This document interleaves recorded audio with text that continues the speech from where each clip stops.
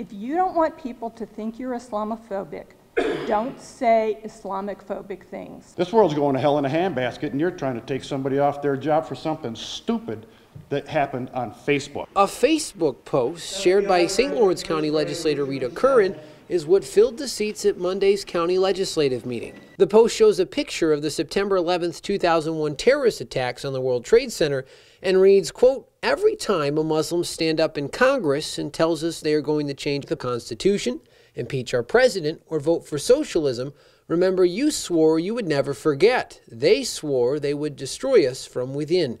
Many at Monday's meeting took the wording of the post as hate speech toward Muslims. And these anti-Muslim statements made by our county legislator cannot be tolerated. Others said they didn't think the post was directed at all Muslims, but at specific Muslim members of Congress. The way I read this, it was directed towards two political officials.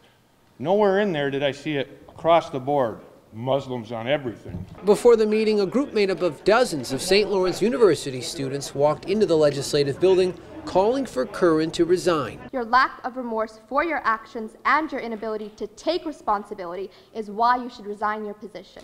You young people stood outside and put on a demonstration. That's a God-given right under our Constitution for you people, okay?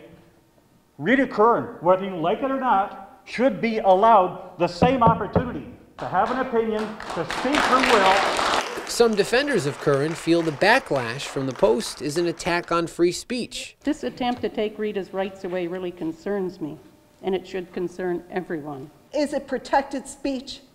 Absolutely. Is it hate speech? Absolutely. Bring us together. We are so tired of this divisiveness. Either we condone racial speech and hate speech, or we condemn it. Fellow county legislator David Haggard brought forth a vote to ask Curran to resign. And while 5 board members did vote for it, on an individual basis, you know, I like you. I condemn what you said. Another 10 board members, including Curran, voted no. I believe that this is the worst kind of character assassination.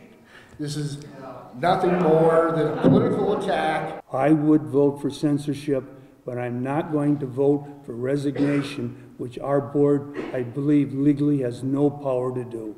According to some legislators, Rita Curran has received threats since the post surfaced. Curran didn't say anything at the meeting. In Canton, Patrick Malowski, 7 News.